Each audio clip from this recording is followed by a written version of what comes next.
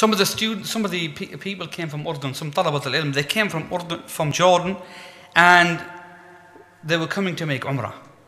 And on the way, they had an accident and they hit a lamppost, one of those big lampposts, the illuminating ones, and they had a severe crash. They had a problem with their car, and they got in trouble for breaking this lamppost, to the extent that they were taken into prison, and they were told, you cannot leave now unless you pay for this lamppost to be restored. What's the expense? 21,000 riyals. 21,000 riyals for people, who have very little means is a lot of money. So they became very anxious, because they can see in front of them that they will be either imprisoned or they have to bring this money. And they don't have any means to bring this money. Because they were Talabat al-Ilm, they said, let us speak to some of the ulama. So one of them came to Shaikh Ibn Uthaymeen.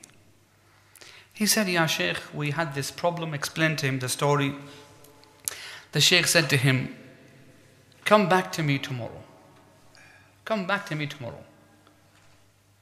So this man, he didn't go back to the Shaykh, because he thought the Shaykh doesn't have any means. He is himself, not so well off. Where will he get 21,000 riyals? It's a lot of money. So they decided to go back to the police station to try and speak to the shurti that was there, the dhabit, the captain. Maybe he would let them off, or maybe they could do something to resolve the matter. When they came to the police station, the dhabit said, if you don't bring the money, then you can't get away, and he locked them all up. So those brothers from Urdun that were in prison, they said to this man, didn't you speak to Shaikh Ibn Uthaymeen? He said, yes, I spoke to him. So they said, well, what did he say? So he said, the Shaykh said to me, come and see me tomorrow. He said, well, did you speak to him? He said, no, I didn't speak to him. He said, why didn't you speak to him? They said to him, why didn't you speak to him? He said, well, I didn't think the Shaykh was going to be able to do anything. They said, well, now we have no choice.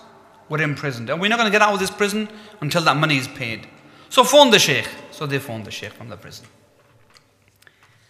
When they phoned the Shaykh, they said, yeah, Shaykh, we had this problem. The Shaykh said, oh yeah, you're the Jordanian man.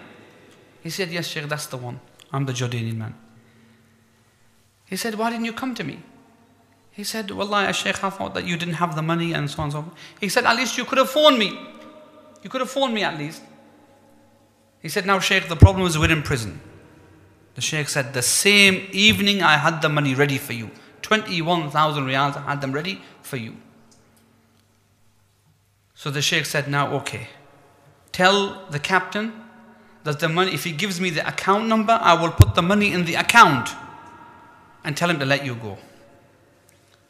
The captain, he said, no, we don't accept this. We need the money cash, and when we receive the money cash, only then we'll release you.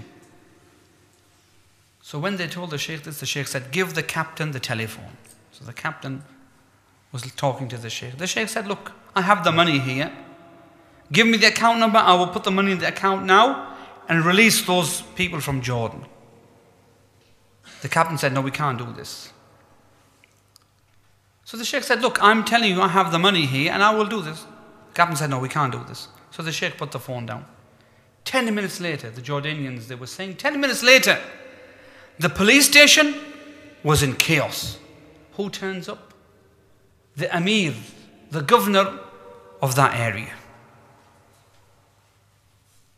He had those people released, and he said, now the Dawla will pay for this lamppost to be replaced, and he reprimanded the captain. Look at the care of the Shaykh about the affairs of the Muslim.